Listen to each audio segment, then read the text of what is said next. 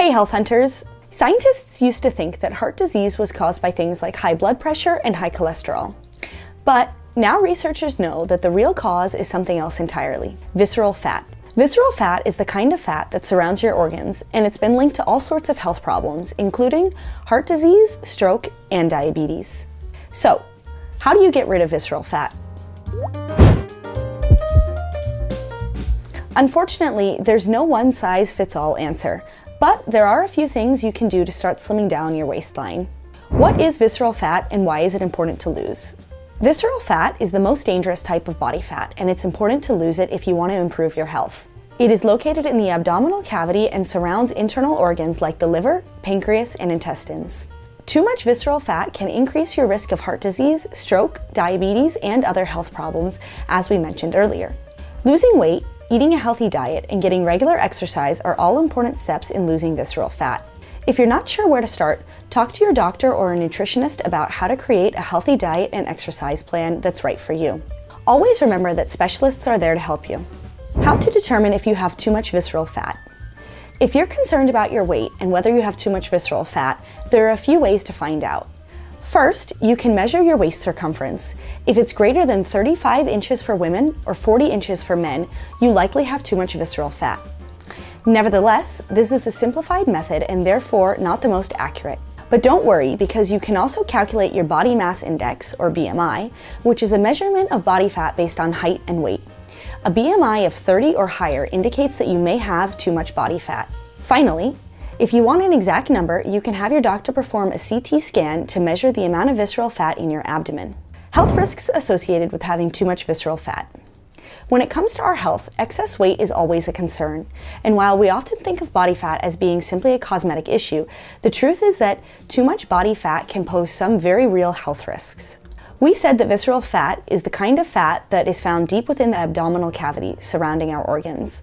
And because it's so close to our vital organs, its excess can cause serious health problems, including increased risk of heart disease and stroke, increased risk of cancer, especially colorectal cancer, increased risk of diabetes and metabolic syndrome, difficulty losing weight and maintaining a healthy weight. How to keep visceral fat levels low? Clearly, it is important to keep it as low as possible, and there are several things we can do to achieve this, including eating a healthy, balanced diet rich in fruits and vegetables and low in saturated fats, exercising regularly. Check out this video to see what happens if you run 5 kilometers every day, maintaining a healthy weight. How to lose visceral fat through diet and exercise. First things first, forget about magical and probably dangerous and immediate diets. It's not going to be an easy task, but it's not impossible. Here are a few tips to help you get started. 1. Diet. Focus on eating healthy, unprocessed foods. Avoid foods that are high in sugar and saturated fat. 2. Exercise. Regular exercise is key. Try to include cardio and strength training in your routine. 3. Get enough sleep. Lack of sleep can contribute to weight gain, so make sure you're getting enough shut-eye every night. 4. Stay hydrated. Drinking plenty of water can help boost your metabolism and encourage weight loss. 5. Be patient. Losing visceral fat takes time, so don't get discouraged if you don't see results immediately. Just keep working hard and you'll eventually see results. Sample meal plans and workouts for losing visceral fat. Losing this fat can be a challenge, but with the right tools, it can be done. Sample meal plans. 1. Start your day with a healthy breakfast. Try eggs, oatmeal with berries, or a protein shake. 2. Make sure to include plenty of fruits and vegetables in your diet. Try to vary your choices as much as possible to get the most benefits. 3. Avoid processed foods and sugary drinks whenever possible. 4. Drink plenty of water throughout the day.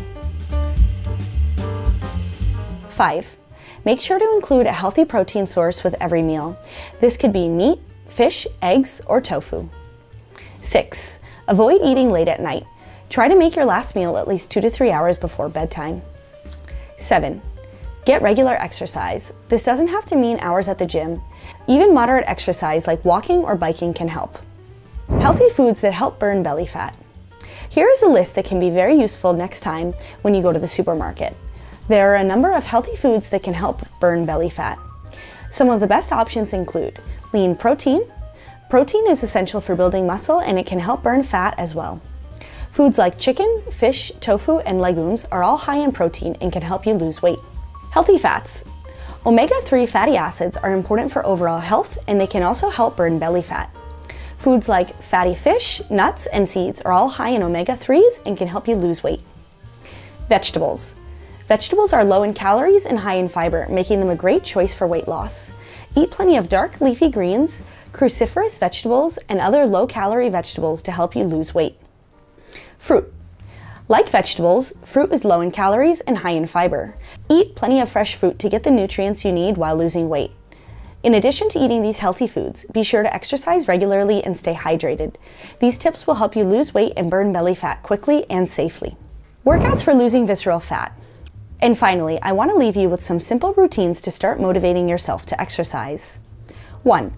Start by doing some cardio exercises like running, biking, or swimming for 30 to 40 minutes, 3 to 4 times per week. 2. Follow this up with a few strength training sessions using weights or resistance bands.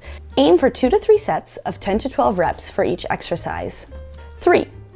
Add in some abdominal exercises 2 to 3 times per week. Crunches and Pilates are great options for this. And that's all for today. Questions and concerns are very welcome in the comment box. See you in the next video.